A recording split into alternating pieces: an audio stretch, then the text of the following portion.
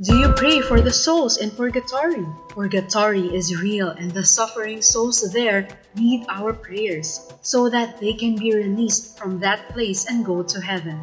Our saint today, Saint Nicholas of Tolentino, is the patron of the souls in purgatory. This attribute was proclaimed by Pope Leo XIII in 1884 due to his prayers and penances for the poor souls.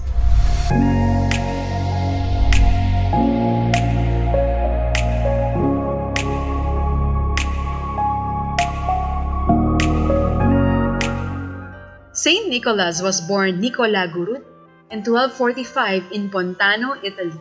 His name was taken from Saint Nicholas of Myra, at whose shrine his pious parents prayed to have a child.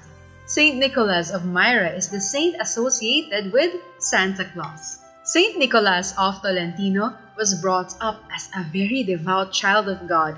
He was studious, kind, gentle, recollected, and prayerful. At age 18, he entered the Augustinian convent to become a monk.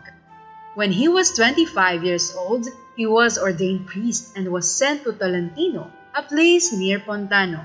He became a very generous and holy priest. He gave alms to the needy and visited the poor and the criminals. He worked hard to fight the decline of religion and morality due to the world's changing lifestyle. He was involved in the civil strife between two groups who wanted to control Italy, the group of the emperor and that of the pope. Naturally, he sided with the pope.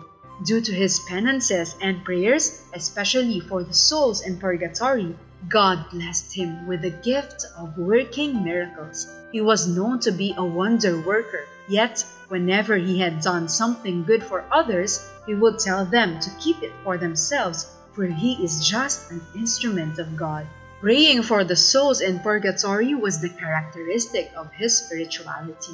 Once he heard a voice of a friar who just died, asking him to pray for his soul.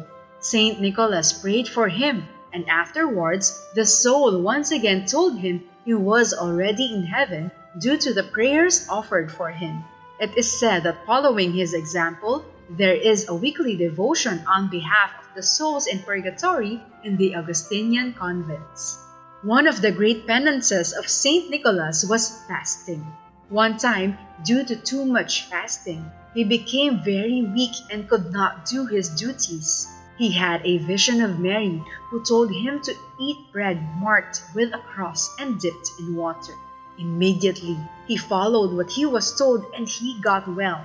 He did the same for the sick whom he encountered. This is the origin of the devotion of blessing Saint Nicholas's bread, which people believe is medicinal. There are stories about this bread in some towns in the Philippines. Saint Nicholas died on September 10, 1305. He was canonized on June 5, 1446 by Pope Eugene IV.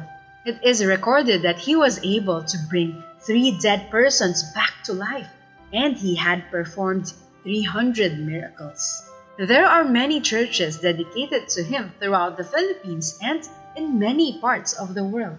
He is known for his virtues of spirit of prayer, penance, austerity, humility, generosity, and kindness. Lord, you worked miracles of healing and comfort at the hands of Saint Nicholas.